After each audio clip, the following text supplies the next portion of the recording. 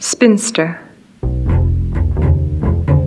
Now this particular girl, during a ceremonious April walk with her latest suitor, found herself of a sudden intolerably struck by the birds' irregular babble and the leaves' litter.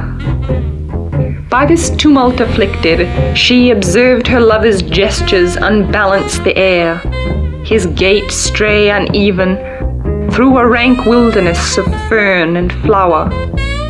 She judged petals in disarray, the whole season sloven. How she longed for winter then, scrupulously austere in its order of white and black, ice and rock, each sentiment within border, and heart's frosty discipline, exact as a snowflake. But here a burgeoning unruly enough to pitch her 5 queenly wits into vulgar motley. A treason not to be born. Let idiots reel giddy in Bedlam's spring. She withdrew neatly.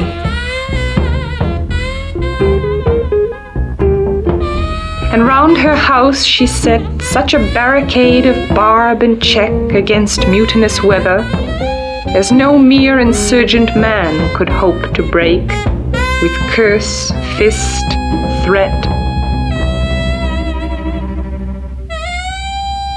or love either.